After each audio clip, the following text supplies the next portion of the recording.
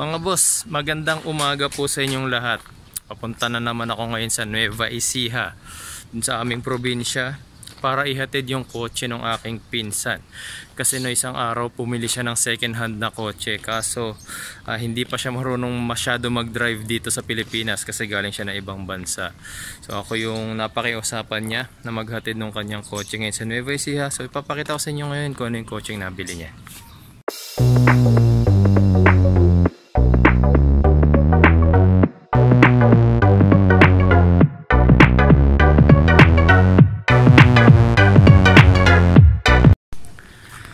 Ayan mga boss, ito yung nabili niyang second hand car, isang Honda CRV 2005 model, automatic transmission ang kotseng ito. So 4-wheel drive na rin siya.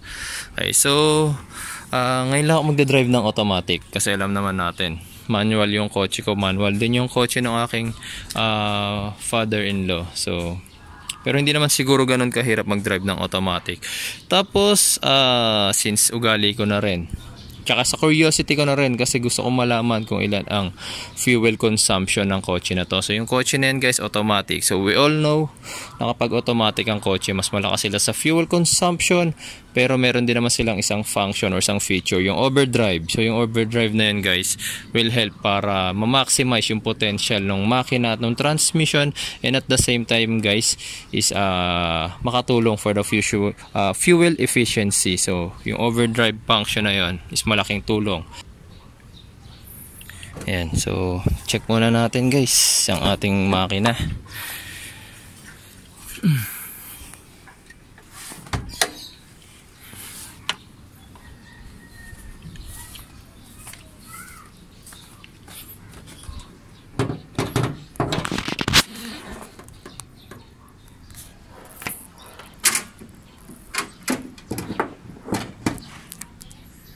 Ayan.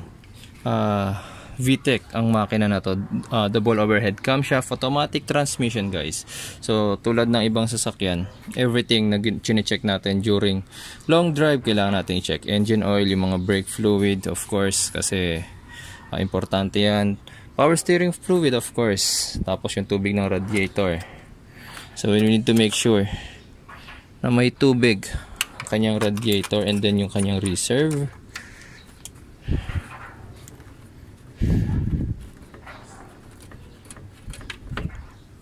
Okay.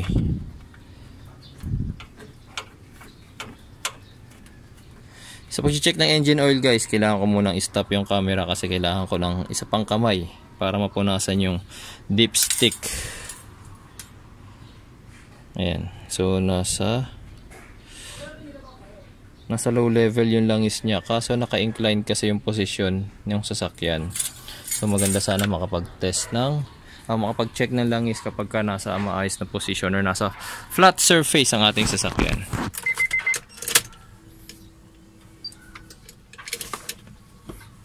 Wow, ayan, so ipinultank to ng pinsan ko before siya umalis, bago niya to iwan ng tuluyan sa akin.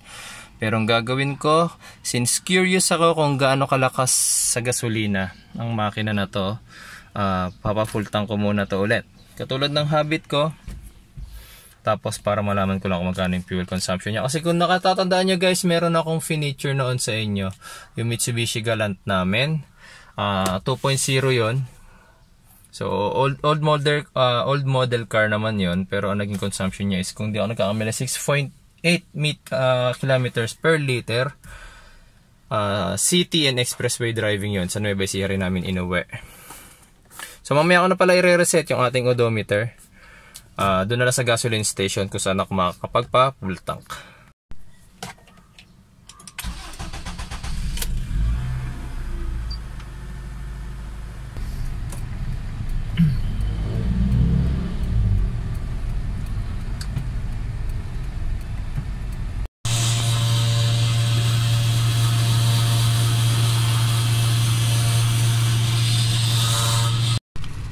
Okay mga boss, so tapos na kami magpa-full tank. Okay, so yung dati kong ginagawa, sagad ulit. Since full tank naman to kanina, siguro may konti lang difference pa dun sa pinaka full. So 8 liters din yun na ikarga. Tapos magre-reset na tayo ng ating odometer. Trip A. Ayan, so 0-0 na yung trip A and trip B natin. Sinigurado ko lang. Okay. So mag-start na tayo guys. Nandito pa kami sa Mindanao Avenue. So sa Kabanatuan na ako magpapagasolina ulit.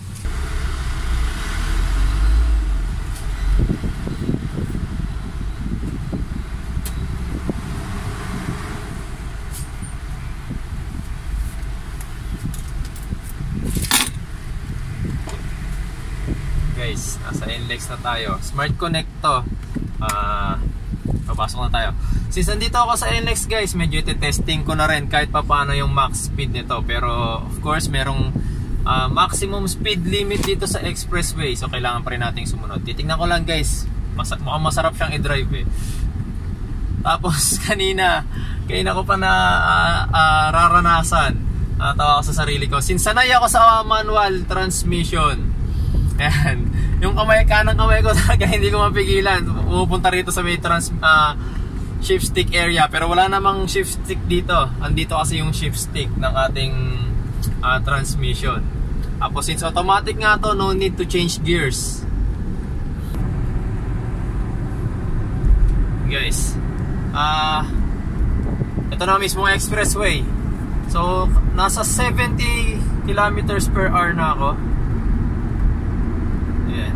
So mabilis siya guys. Tapos yung pagdating sa shifting niya, napaka-smooth. Ramdam ko yung smoothness ng shifting niya. Dito tayo sa overtaking lane. Ayan, 90 kilometers per hour na ako. 100. Ayos siya guys. Tapos yung manibela, halos wala akong maramdaman. Kahit konting vibrations. Okay, nasa 120 na ako. Hindi ko napansin. Okay, kailangan ko magbawas. Ang speed limit natin dito sa expressway is 100 lang dapat. Tapos, ano araw ngayon ma? Webes pa. So, very active ang mga nanguhuli ngayong araw na to. Kaya, yun guys, sinubukan ko lang kahit konti. Kung gano'n niya kabilis maaabot yung 120 kilometers per hour. Ang bilis guys. Okay, so nandito na ako guys ulit sa medyo slow lane. Doon na, sa kabila na yung mga mabibilis magpatakbo. Okay, so kahit gano'n kabilis sa sasakyan guys, basta kasama ko pamilya ko, smooth driving lang tayo, hindi tayo nagmamadali. Tsaka may convoy kasi kami. Dahil yung Mitsubishi Lancer namin, dinadrive nung asawa ko. Okay, so hinahanap ko pa siya. Kasi mamaya, since inatid ko tong kotse na to, pag uwi wala na akong dalang kotse pabalik. Kaya yung asawa ko sumama para meron kaming gagamitin kotse pagbalik. Kaya nakita ko na sila. Mas di mag-drive ng asawa ko Pero mas mabilis to, 4-wheel drive to eh. Medyo kaskasero lang yung asawa ko. Okay na, figure man. Ayan na sila. Ayan na sila guys. Naunahan pa nila tayo. Pakita mo ma. Ayan sila. Nasa overtaking lane yung aking asawa. Ayan, yung dancer na nasa unahan natin guys. Ayan, nakikita nyo. Sila yan. Mabilis ka magpatakbo sa lane. Mabilis magpatakbo yan sa lane. Diba guys? Kahit 4-wheel drive itong kotse natin, naunahan pa tayo ng isang 1994 model na Mitsubishi Lancer. So ang bilis ng sasakyan, wala sa bilis ng takbo guys, wala sa sasakyan niya, nasa driver. Okay, guys, medyo umuulan na rito sa NLEX. Parting Bulacan pa lang kami, alam ko Marilao pa lang to. Kaya medyo nagbagal din yung asawa ko. Pero konting trivia lang guys, alam nyo ba na si Jeep Doctor, ang nagturong mag-drive sa kanya is yung aking asawa. So mag-boyfriend pa lang kami nung tinuruan niya ako mag-drive. Tapos mula nung kami maging mag-asawa na, hindi na siya nag-drive kasi ako na yung nagda-drive para sa kanya. Kaya ngayon na lang siya ulit nagmaneho. Pero tignan nyo naman, skills never fade. Magaling pa rin siya magmaneho up to now. Yung paiging mabilis pa rin niya pag-drive, andun pa rin. Kahit na tsaka yung asawa ko guys, nasanay yan sa manual. Kanina dapat siya yung magda-drive nitong CRV. Kaso sabi niya hindi siya marunong ng matic. Kaya siya na lang yung nag-drive nung Lancer, tapos ako na magdadrive nitong CRV na to.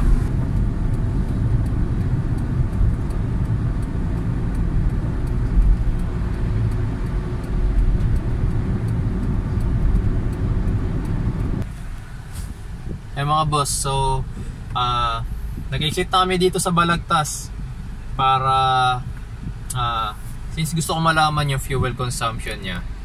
Gusto ko talaga maidaan siya na maidaan sa city, so hindi namin piniling tuloy-tuloy yung expressway tapos SCTEX.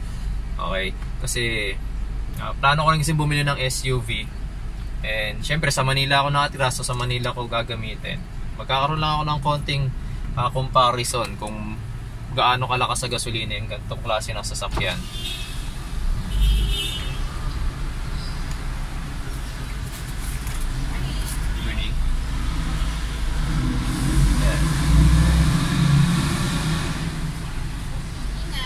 Thank you. Tapos guys, every time na uuwi kasi ko ng probinsya, kaya mas gusto ko rin dumadaan ng Balagtas kasi nga gusto namin marami kaming stopover, tapos kumakain-kain din kami. Ayaw kasi namin ng tuloy-tuloy na biyahe.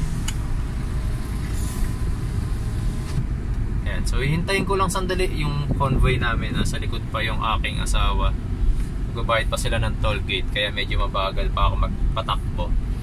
Dito naman sa Balagtas guys, parang expressway din kasi konti pa lang dumadaan sa kanya. So magsisimula pa yung mismong city sa bandang anong city yung nandun paglagpas nito? Hindi ko sure pero lagpas na siya ng, hindi ko alam kung San Ildefonso. Hindi ko lang kabisado ang Bulacan guys. Pero Plaridel yata. So hindi kami sigurado guys. Doon pala magsisimula yung pinaka city. Kasi kung mapapansin nyo, itong mismong kalsada na to, ayan, napakaluwag pa. So halos parang expressway din ang dinadaanan namin dito sa may Balagtas exit. Ayan mga boss, nandito na tayo sa Gapan. After 2 hours ng biyahe, narating namin ang Gapan City. Tapos nakaka 45 plus 42, nakaka 87 kilometers na kami na biyahe. 2 hours. At yan, so, dahil sa city kami dumaan, medyo matagal-tagal ng biyahe. Dahil medyo traffic din. In fairness guys, kahit mainit yung panahon, dito sa loob hindi ganun kainit. Tapos doon kasi sa Galan ko, na-experience ko kasi nga tininted yung salamin nun. Pag nasa loob ka, madilim. Pero ito kahit tinted, kitang-kita namin yung labas, kaya mas maayos to. Okay na okay. Parang gusto ko nga nito eh. Mga boss, so stopover muna kami dito para kumain. 2 oras na rin kami bumabiyahe. Hintayin lang natin yung wife ko para maitawid niya yung kotse. Oops. May Fortuner. Medyo mahal yan pag nabangga. Ayan. Gusto ko tong kotse na to guys. Ang sarap niyang dalhin. Ang bilis nito. Sumalabas? Pinipindot lang naman yan eh. Kamusta yung biyahe? Ha? Hindi ka pa ba kinakalawang sa pagmamaneho? Diba? Kaya-kaya? Full boss mami ah. Full boss. Kamusta yung bagong steering wheel? Nagustuhan mo ba? Hindi nyo pa yung binabayaran sa akin ha? Ay grabe! Kayong magkapatid ha? Grabe ka naman. Dalang. Kambing po.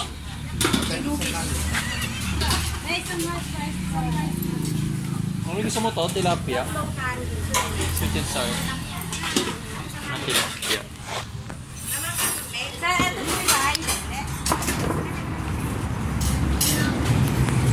Try kay Caldereta.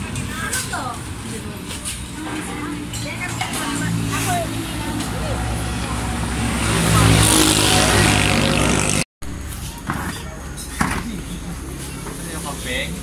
Tingnan mo, dinigit mo yung mukha mo sa grills. Yung dumi ng grills sa mukha niya. Guys, ang daming kambing. Kambingan kasi to. Tapos, yan, marami siya nalagang kambing. May maliit na kambing oh. Tapos meron pa silang pabo.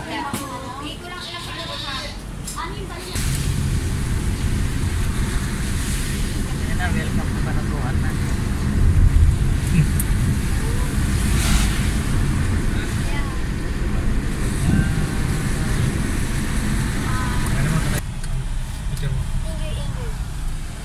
Yan guys, andito na tayo sa destination namin. So magpapagasolina muna ako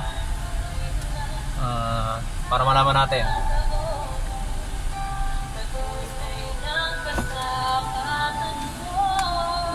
Platinum sir, full tank. Ayan mga boss, so naging total trip natin 111 kilometers. Okay, so 112 kilometers na rin yan. So yung fuel consumption namin, pinakarga ko ngayon, mamaya ako na ipapakita sa inyo. So nandito na tayo sa destination namin. Ayan, so makikita nyo rito yung pinsan ko na may-ari nitong CRV na to. Excited na siya makita yung kanyang CRV. Jane, muna. Madumi kasi umulan. Malamig na yan. Ay, malamig na? Oo. Nakakumot pa nga si mama sa loob eh.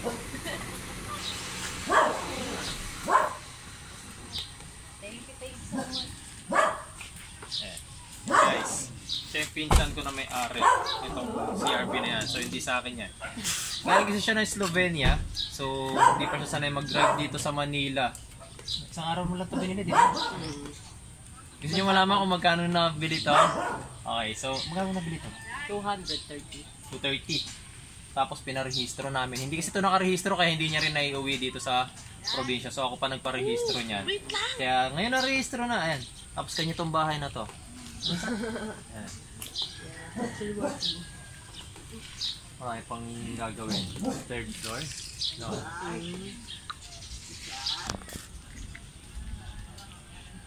Lalaglock to yung cellphone mo. Kaya mga boss, so kanina doon sa gasoline station, nasabi ko 112 kilometers or 111.9. So 112 kilometers yung total na tinakbo namin hanggang dito mula sa Maynila. Tapos ito yung naging fuel consumption namin. Kita niyo ba? 10.622. Okay. 10.62 liters. So kung 112 kilometers ang tinakbo namin, tapos 10.62 ano ako? 10.62 liters. So pumapatak guys 10.54 kilometers per liter ang consumption nitong Honda CRV na to, which is not bad guys kasi dinaanan namin is city and expressway na. So kung matatandaan nyo yung Galant ko, yung 2.0 din. So 2.0 din naman ang kotse na to. Naging fuel consumption ko noon is 6.78 kilometers per liter. Pero ito 10.55 to be exact ang naging fuel consumption niya. So matipid siya guys. Nakaka impress yung performance niya kanina sa expressway, yung bilis niya. Tapos ganun pa yung fuel consumption niya. Lalo na kung puro expressway yung dinaanan namin. Siguro kung dinare-diretso namin yung NLEX tapos SCTEX. Tapos dito na lang kami lumabas sa may Kabanatuan na. Mas matipid to. Ano? I-test drive mo na? Ingat Sarap drive niyan. Pagkaya mo na yan, benta mo sa akin, bili ko 30 ha. Ang lakas mo marat eh. Sarap ng 4-wheel drive. Balang araw bibili rin ako niyan pinsan. Unahin ko lang muna yung bahay. Guys, dito sa may Kabanatuan, may nakita ko rito tindahan ng mga big bikes. Ito malapit na yan. Yan o, KTM. Tapos gusto ko sana mag stop over para tumingin kasi hindi pa naman ako bibili, so medyo nakakahiya. KTM tsaka ni kabila Kawasaki. Tapos itong isang katabi nila mga Honda naman. Tingin tayong konti. Yan. Sabi, ang ganda ng mga big bike. Yun yung gusto ko, CBR. CBR, hello. Grabe. Yan. So uwian na tayo guys. Back to reality, back to Lancer na ako at naisaudi ko na doon sa pinsan ko yung kanyang CRV. So maraming salamat sa panonood guys. tipid yung CRV niya. Given the fact na 4-wheel drive siya, tapos automatic transmission pa, tapos napakalamig ng aircon niya. Mas malamig kumpara dito sa aircon namin. Okay, so yung pagkakabili niya doon 230,000 unregistered lang, yun lang yung issue niya. Okay, so big win na rin yun yung pagkakabili niya doon kasi 2005 model yun. Okay, so maraming salamat sa panonood guys, and kita tayo pagbalik namin ng Maynila. Gagawa ulit ako ng panibagong tutorial. Salamat!